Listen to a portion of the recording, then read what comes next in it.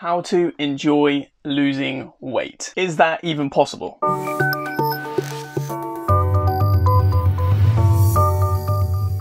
Hello and welcome, my name is Blaine, and in today's video I'm going to give you 5 simple steps on how you can lose weight and actually enjoy yourself in the process. By the way, if you're new to the channel, press on the subscribe button, it will change it from red to grey, and it will also show you when I bring out a brand new video. So one of the first things I ever did to lose weight and actually enjoy it was making a challenge out of what I was doing. I used to try and challenge myself on how much I could do just from doing push-ups, sit-ups, anything ups, really as much as I possibly could in a certain amount of time, or just all in one go, as many as I could possibly do. And this helped me almost just take the feeling away that I was actually exercising. So instead of just thinking, oh, I'm actually exercising now, it's like, you know what, bash out as much push-ups as I can, let's go. Bam. Didn't even think about it, you just do it, but you're actually exercising what you're actually doing. So a great way to do that, number one, is to create challenges for yourself. Your own challenges, it doesn't matter what they are, as long as you do them as well, of course. A second step that made it a lot easier for me to enjoy it is involve either a friend or a kind of a community around what you're trying to do and achieve. How does that help?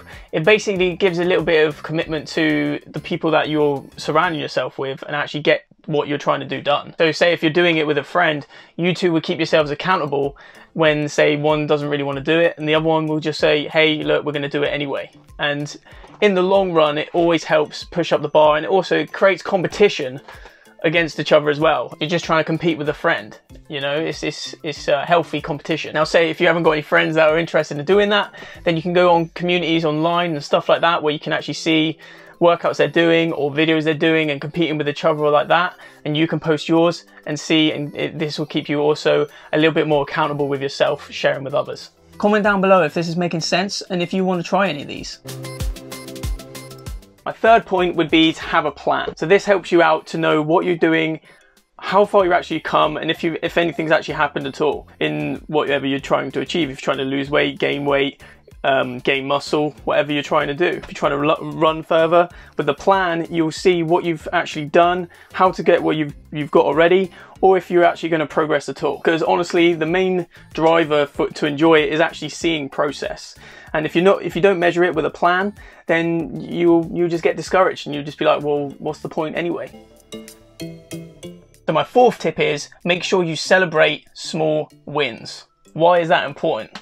So it's basically, if you don't celebrate the small things that you actually achieve on the way, you're just waiting for one big thing to happen. Say if you're just trying to lose 10 pounds or something like that, you will never celebrate throughout. If you keep celebrating at 2 pounds, 4 pounds, 6 pounds, 8 pounds, it will really encourage you to keep going, to hit that big milestone. In terms of celebrations, you know, it's just telling people what you're actually doing. It makes you feel good.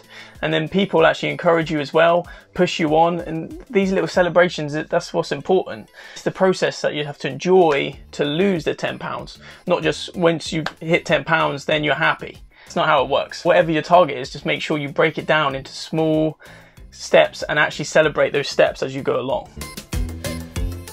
And the last tip, number 5, which will help out a huge chunk, is to learn and progress in whatever you're trying to get to. So say if you're trying to lose 10 pounds like we were saying before, learn about all the best ways to do that and things that you should try and things that you think will actually work for yourself. All you have to do is literally put it in online. Best way to lose 10 pounds, learn how to run a marathon, best ways to get really big and muscly.